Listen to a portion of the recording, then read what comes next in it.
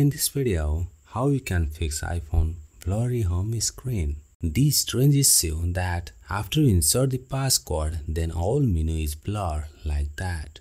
Let's get into the process to fix. Press volume plus and release. Press volume minus and release. Press and hold power switch till power off.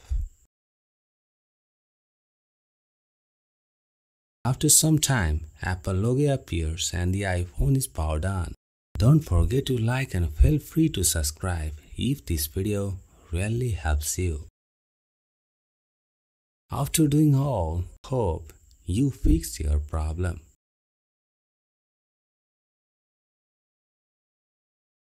After this, you can see all menu appears like normal. By this process, you can fix your blurry home screen issues on your iPhone. If you visit us first time, don't forget to subscribe and like. It's me Akash. Peace out.